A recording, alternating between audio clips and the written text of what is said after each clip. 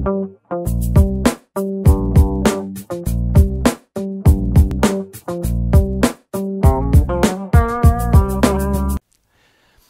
the world of wines, you have different categories. You got the normal wine, you got the premium wine, you got the super premium wine, then you got the icons.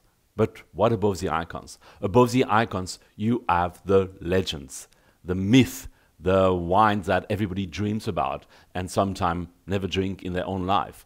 Among these myths, among these legends, in sweet wines, we probably limit the group to wines that have been produced from, at least documented, since the 18th century. It's Tokai, means Essencias and 6 Putunos, 5 Putunos wine are legendary. You have the Chateau d'Yquem in Sauternes, and you have the Vin de Constance in South Africa. Vin de Constance in modern days is produced by Clan Constantia.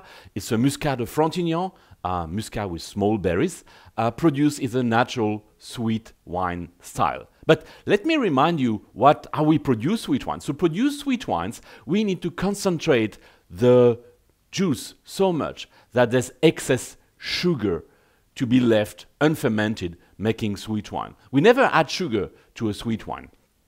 The different ways to do it is, okay, we have ice vine, which is freezing the berries so only the sugar goes out. You have the straw wine or passito, which means drying in the normal air, drying the berries until they shrivel and concentrate the sugar and the acidity. We have the botrytis wine, which we call noble late harvest. It's a fungus that grows on the surface of the skin of the berry, allows the water to evaporate quickly, therefore concentrating again the sugar and the acidity and the flavors. The other option is to fortify the wine by adding alcohol, which means then you stop the fermentation. But this is not what we're talking about today. Today, Vin de Constance is a natural sweet wine, meaning you overripe the grapes, the berries, on the vine, letting them slowly dehydrate. You'll see, they'll shrink, they'll be more concentrated, leaving a nectar, pure sweetness of concentrated sugar and freshness and density, palate weight, everything you need for a great sweet wine. The Constantia wine estates goes back to 1685, which is very, long time ago in history. But it's about 100 years later that Vin de Constance became a global icon already. You can find Vin de Constance drunk by Frederick of Prussia. You can find Vin de Constance drunk by George Washington, by John Adams, the US president. You will find Vin de Constance in the literature of Casanova or Alexandre Dumas, the French author. And in modern days, Queen Elizabeth II and Nelson Mandela, and even the Chinese president are big fans of the Vin de Constance. So in the history of Vin de Constance, what have changed and what made Vin de Constance so important in the history of wine? But rather ask Matt, what is Vin de Constance? He's the winemaker of Clan Constantia, so it's the best to talk about modern Vin de Constance. So what has changed since the old days with Vin de Constance? And a lot has actually changed. The wine is very similar, but it's completely different in terms of style today. So just to chat a little bit about the old days. So, I mean, the farm was founded in 1685. The most important person then was Simon van der Stel. He founded the property, he was the governor of the Cape. That's a great story. We've also got great stories about who used to drink it. And we talk about all these stories, but it's more important that we talk about the future of Clan Constantia and who's drinking Vin de Constance today. But to go into the old stories, I mean, it was Jane Austen, it was Charles Dickens, it was Napoleon and all these guys, and it's an incredible story. But just to go into a little bit of the winemaking, what has changed? So we always talk about Hendrik Klute being the guy that started making the sweet wine of Constantia, and it's in all of our history books, and it's a lot of the research revolves around that. But recently we've done some research into the history, and there's a guy called Johannes Culijn that was very instrumental in getting this wine to what it is today. Johannes Culijn, literally, some of the things that he did, we're still using today at Clan Constantia, just in a different way. And one of them was, he would literally take leaves and he would wrap them around the vine and tie it up with string, and they would stop the bugs from climbing up to the stems. We do the same thing today. We wrap cotton wool around the vine. It's a very organic way of doing it, which is great. He also spoke about, I always speak about the only reason why this wine became successful in the old days is because of the sugar formed a preservative, and they didn't have the same understanding of science and technology that we do today. So normal wines would have gone completely off, and because of the sugar, it meant it could last the voyage all the way back to Europe, and all these great people could drink it. And I always said that, but it was actually in Johannes Kunleyn's journals, he spoke about adding sulfur, and he had this really good understanding of preserving the wine and keeping it solid and all the rest. So we've learned a lot from that. The cultivars in the old days would have been Semillon, it would have been Pontac, it would have been Chenin Blanc, and it would have been Muscat de Francidan. Today we've now implemented 100% Muscat de Francidan, purely because that works for the style that we're making of Vin de Constance today. So saying that Muscat's got very thick skins and it raisins very easily. It doesn't get botrytis on it, and that's what we want. So the natural raisining, that's what we're looking for, and that's what makes it unique. So we've gone out and we've replanted Muscat de Francidan since 1986. And today we're actually playing around with some other cultivars. We've got Petit Malsang, which will be coming into production soon. We've got Harsh Levelu, we've got Chenin, and we've got Ferment, purely as experimental tools to make this great wine better. So that's the long story short. A lot has changed, but not a lot has changed in terms of the wine itself. I've been fortunate enough to taste a couple of the old vintages. I've had it was the 1821, which is a beautiful wine. It's still perfect to this day.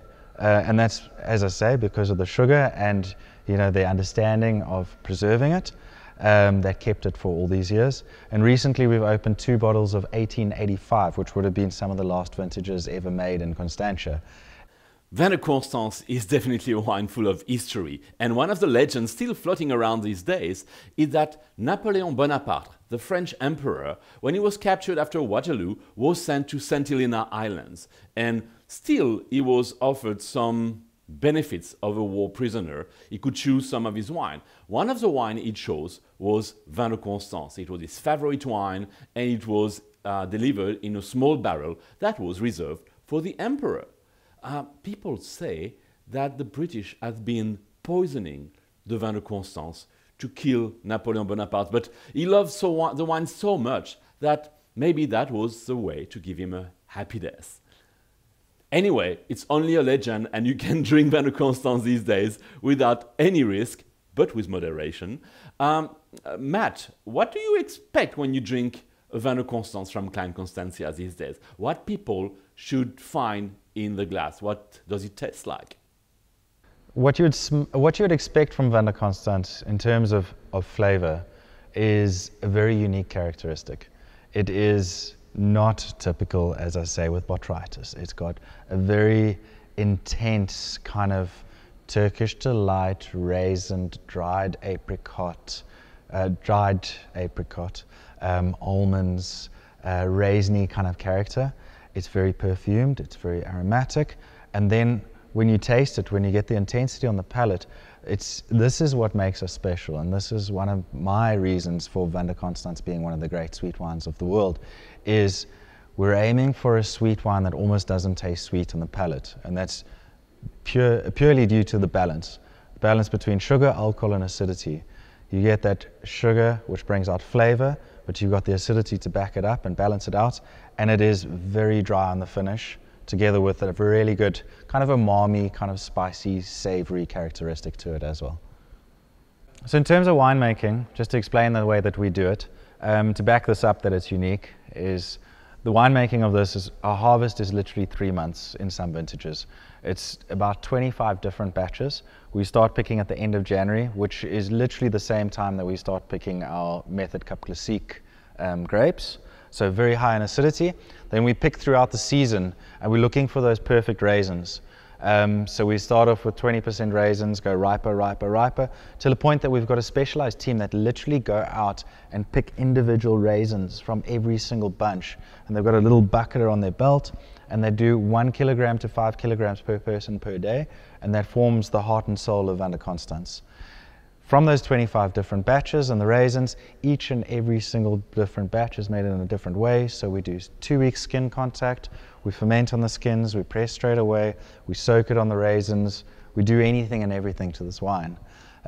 Fermentation is then 3 months to a year, which is crazy. It's just a very slow trickle away at fermentation. And then we blend it to get that perfect combination between alcohol, sugar, and acidity. It's then 3.5 years in barrel before a 6-month process of literally blending that perfect component together to make the perfect blend. Some of the very last vintages of the old sweet wine of Constantia to record were roughly the 1885 vintages.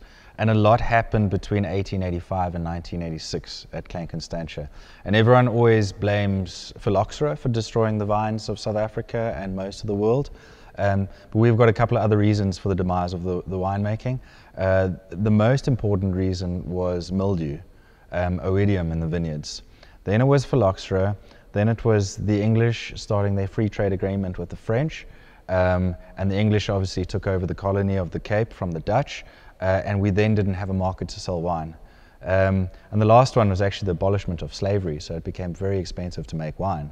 So the whole of the South African wine industry almost folded. So Clan Constantia was bought in 1980 for R1 million, which is next to nothing as we think of it today. The first vines were then planted in 1982 and 1983 for the first vintage to be 1986. And that vintage was actually never sold, which was an incredible story. They literally just sent it out to the right people in the wine industry to taste, and it created a following, and then the 1987 was the first vintage on the market. Cheers, enjoy.